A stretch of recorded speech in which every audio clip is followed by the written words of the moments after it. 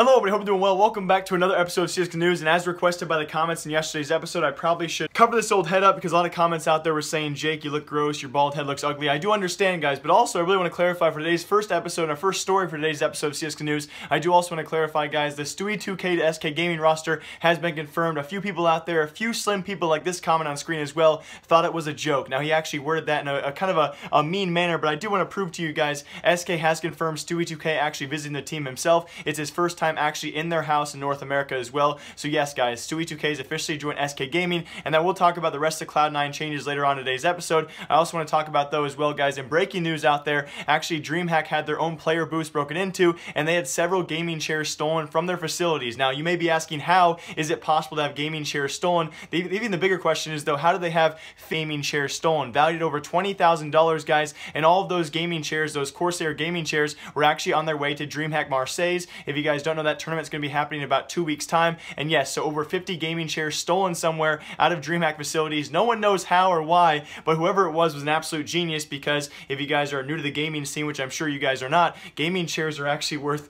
a lot of money, so they got away with it for now with over $20,000 in gaming chairs. We'll find out sometime soon if they are caught. You would think it'd be pretty easy to find a guy out there with 50 random gaming chairs, but hopefully they do get caught, and unfortunately for DreamHack Marseille, they might have to find a new supplier for their gaming chairs. But also in crazy news, thanks to all of you guys' feedback and all the great comments so far, actually sponsors reaching out to my channel. I'm going to take the first one for the next few videos, guys. Thank you to EthereumCrash.io, the most trusted Ethereum gambling site out there. I'm going to link them down below in the description, guys. You can see on screen as well. They are the most trusted Ethereum gambling site out there, and considering the whole 7-day Valve trade ban thing, I might as well promote this free sponsor. So if you guys want to use them, if you guys have any cryptocurrencies, are of age, okay? Only if you guys are of age to actually do any gambling. They do have an official gambling license, guys, and the best house edge in terms of edge for you guys, the users, the best house edge out there for any Ethereum gambling. So if you guys want to do that, their link is down below. And again, you guys support me very much, so thank you guys for understanding my sponsorships. But also moving on, guys, in bigger news out there, of course, we have Cloud9's newest and latest edition, and big surprise from Complexity, their IGL, who will be now IGLing for Cloud9, taking that role from Tark.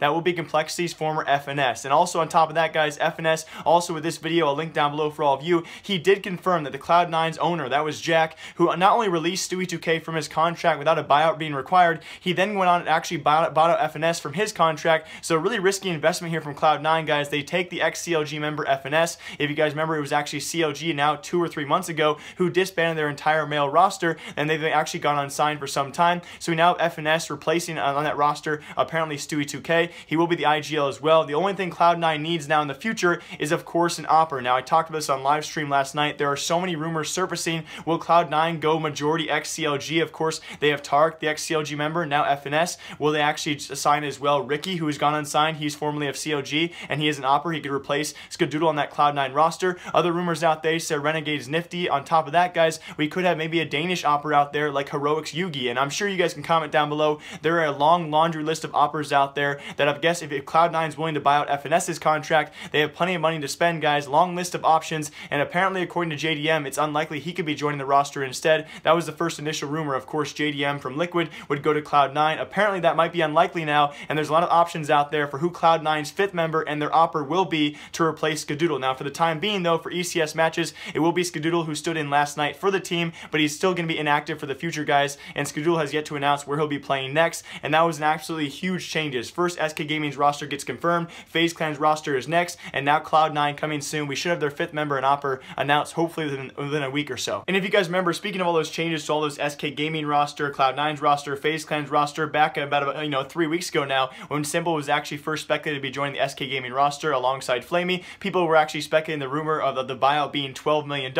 Everyone saying that was a pretty extreme amount out there. Many people thought it was actually a joke or a troll, and indeed it was. Now sources that Decay, actually, I'll link his article down below for all of you, lean towards more like 1.2 million. So maybe a bit of a decimal typo there. They actually forgot to draw the period over. Apparently the buyout was actually $700,000 for Simple, an additional $500,000, $500,000 for Flamie to actually join SK Gaming. And of course, you guys can understand why they would not buy those two players for $1.2 million. Recently, the most, I guess you could say, the most rumored biggest buyout out there was Nico to FaZe Clan for $400,000. Although Nico and FaZe Clan debate that it was actually far less than that. So either way, and now you guys understand why they couldn't pay $1.2 million for those players to be bought out. Of course, maybe it wouldn't be worth it seeing the success they've had so far on Na'Vi. On top of that, though, I do want to talk about big news out there. Alleged Chinese super team forming out there, and why I want to deny these these rumors, guys. I think we have yet to see any real time, any near time in the future to actually see a Chinese super team out there. As of right now, though, rumors do surface that apparently Attacker and Summer from Flash Gaming will join up with 2 Vici Gaming members. If you guys do remember, it was actually probably a year ago or longer. We actually had VG Cyber Zen. Our Vici Gaming actually split off into 2 teams. So it was originally VG Cyber Zen. They stayed with that main roster and also added an additional roster called, I think it was actually Vici Gaming. Now, one of those rosters actually disbanded completely, and we do apparently have a super team from the Chinese scene lining up. It'll be Attacker and Summer actually from Flash Gaming, Zo King and Freeman from Vici Gaming, and 1 5th member, guys, from Flash Gaming's bench. That's actually Lovey. If you remember the controversy way back in the day, I want to say it was a few months ago, where Lovey was actually involved with the Flash Gaming's roster. He was still under contract, though, with his current team. They got mad at him. They benched him. They kicked the coach and another player as well for trying to be in ties and actually talking to other teams while they were under contract. We've seen this a lot in the past. Speaking of Heroic Yugi, remember he was actually formerly of Trick Esports. While he was actually playing for Trick Esports, he was talking with Team Heroic to actually sign him.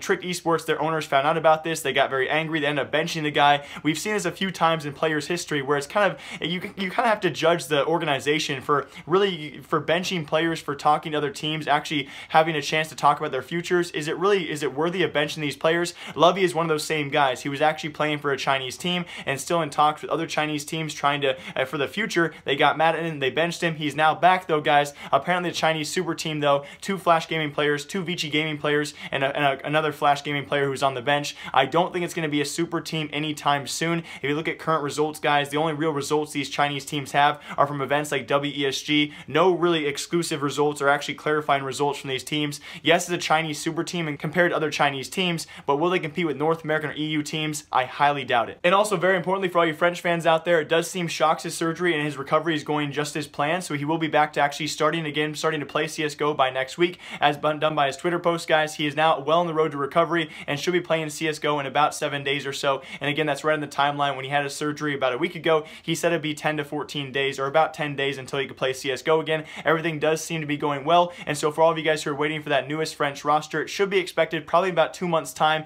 And again, there's still a huge debate as to who these guys are going to play with. As of right now, it's pretty much 95%, 99% guaranteed it will be Shox and Smiths, with their IGL being, of course, Existence from LDLC's bench. That trio, though, who's going to join them? Right now, current rumors out there say Zai Wu, he's finishing school in a couple months, as well as other players like RPK or Kenny if they want to leave their current rosters. There's a new French team on the rise, guys. We're going to have to wait till G2 Shox, though, is on his road to full recovery. He'll be playing CSGO for the first time in a week or so, and we'll see if he actually maintains how good he was. And very lastly, I do want to cover this, although it's really old CSGO news. I know you guys saw this many days ago. LGB actually was going to rebrand their CSGO roster. Actually, I think it was over a year ago now. They were formerly known as Planet Odd. They were first LGB. They then changed their name out of nowhere to Planet Odd. They've actually reverted back to the LGB tagline. Of course, if you guys remember their stickers, I've actually bought a couple of them because they're just super cool stickers. They are now back to the LGB name, guys. Don't expect anything big soon or more stickers in the future, because if you guys forgot, they only have a female CSGO roster. So currently right now, no female teams get stickers, and there's still no announcements for a male CSGO roster in the future.